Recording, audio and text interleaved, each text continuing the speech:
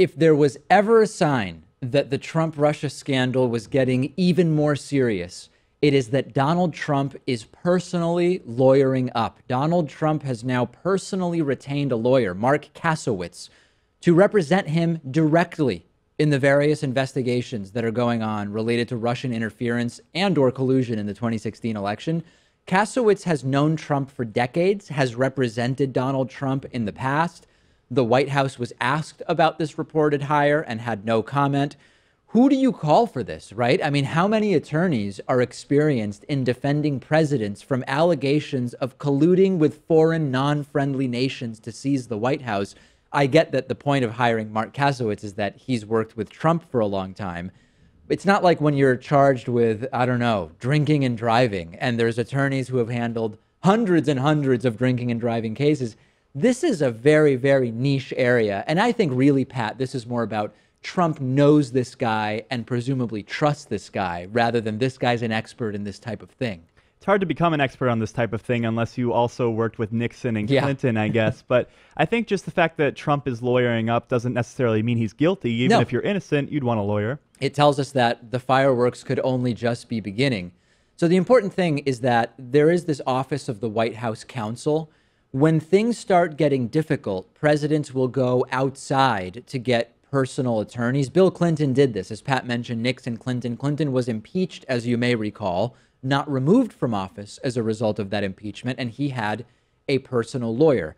As always with Trump, there is either a double standard or a conflict of interest not far from the story, and that's the case here.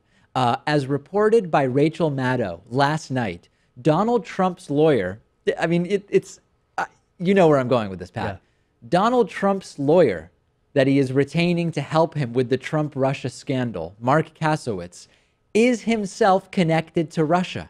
Marc Kasowitz was recently named a lead attorney in a federal civil lawsuit against Sberbank, which is a bank that is majority owned by none other than the Russian government. He hired a lawyer who is connected to Russia to defend him against allegations, potentially criminal allegations of collusion with Russia. And until a few hours ago, it was reported that a possible replacement for FBI Director James Comey would be Joe Lieberman. And initially, they thought there would be some bipartisan support there because Lieberman was a longtime Democrat, of course, ran with Al Gore in 2000, and that maybe he would get Republican support as well because he supported the Iraq War and he endorsed John McCain in 2008. But if you get this, Joe Lieberman worked at the same law firm as Trump's lawyer. So there would be a clear conflict of interest, and I think that was just a bridge too far. Can you imagine if you've got Trump being defended against, within the context of the FBI's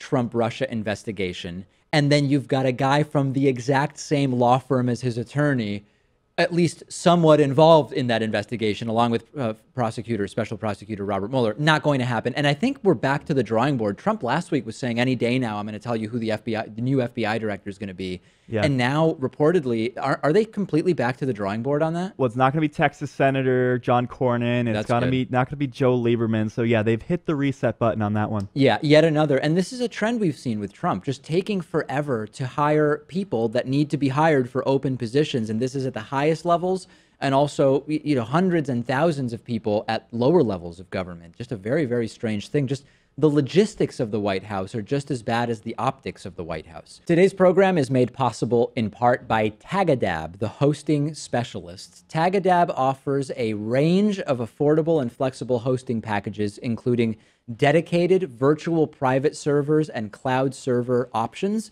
as well as custom server solutions and co-location services. They're really proud of their team of expert hosting specialists who also happen to make up their friendly support team. And they do give their customers full access to their knowledge and service.